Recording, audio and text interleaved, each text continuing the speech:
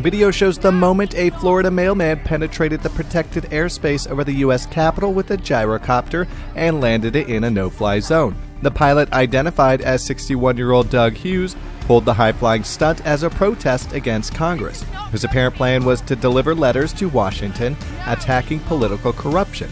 The flight ended with his abrupt landing near the Ulysses S. Grant Memorial on the west side of the Capitol, just steps from where a protester shot and killed himself over the weekend.